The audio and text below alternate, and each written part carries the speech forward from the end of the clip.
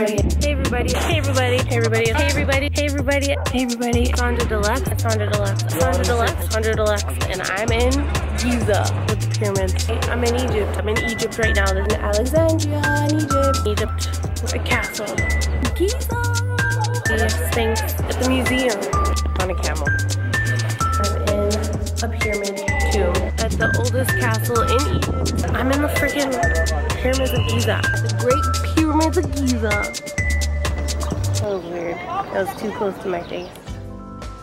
Hey everybody, it's Sonjdradeluxe and I just arrived in Egypt. I'm sitting on a roof. We just ordered food.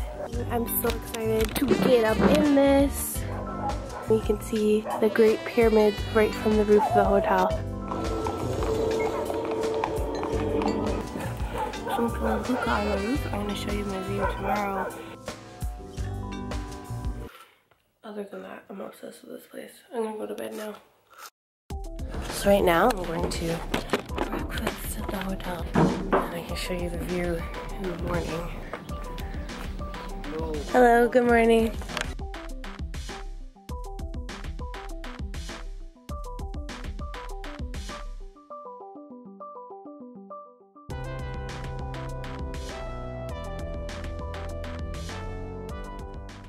We're gonna watch how to make papyrus paper. I'm so excited.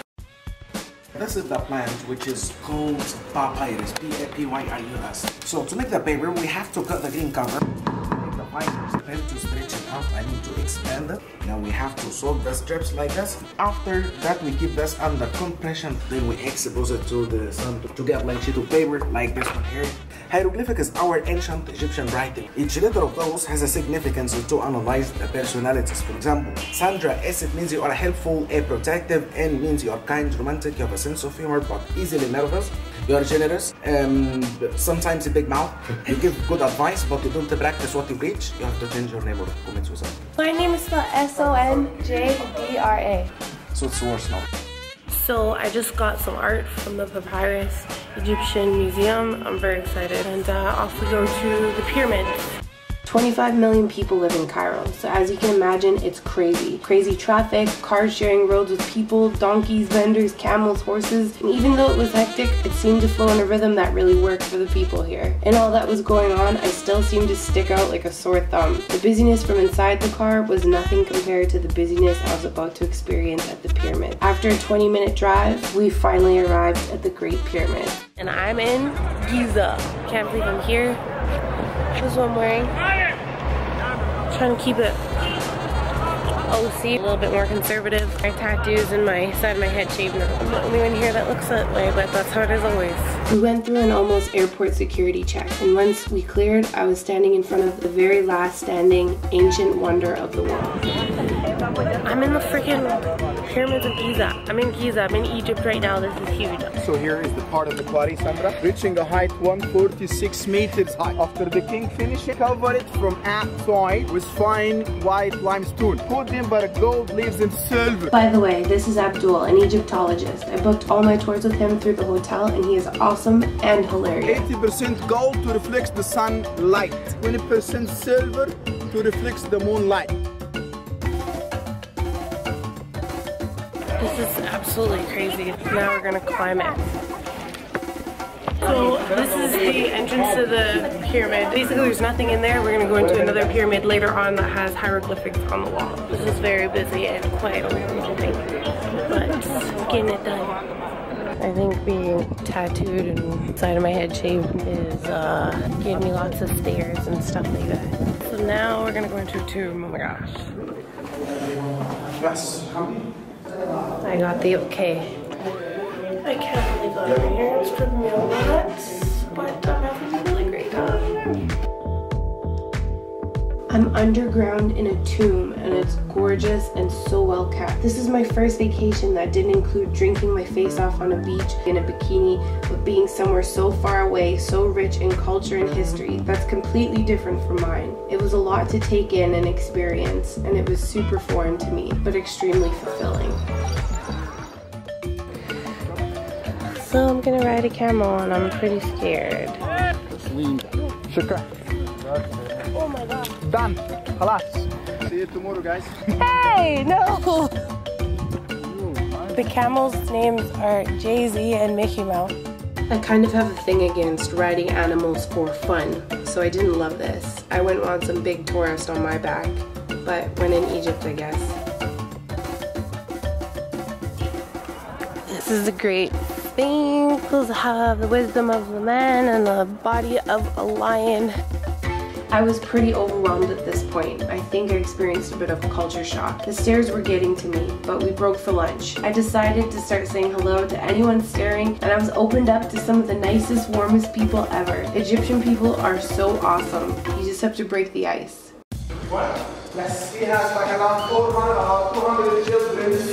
Goals. Abdul hooked it up because we were able to go behind the ropes and take a closer look. Eyeliner, face still snatched. I had to take some sexy poses with the Sphinx, of course. And after, I bought a bunch of little souvenirs for my family. Thank you very much. So, in case you were wondering, Egypt is hella hot. I'm here in the winter time. In other news, I'm about to go into another tomb. Here's some hieroglyphics on the bottom. This is absolutely stunning.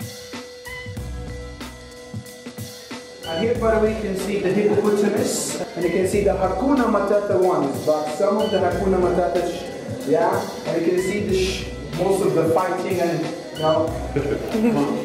Follow me, please, guys.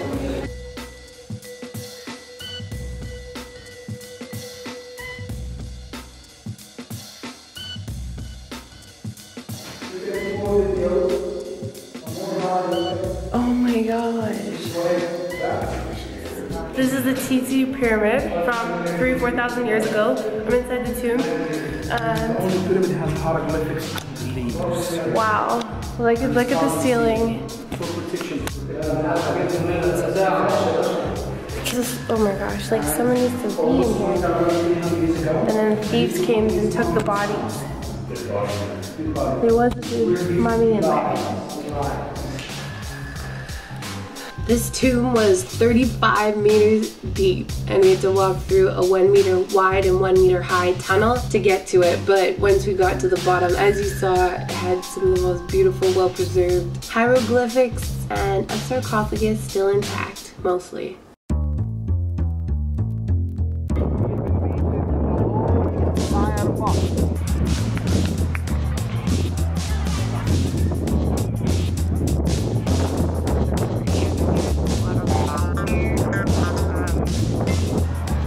Pretty crazy and awesome.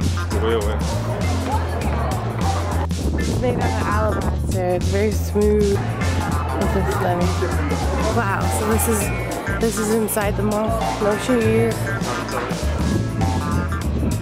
So this one has a water thing like this view in the middle.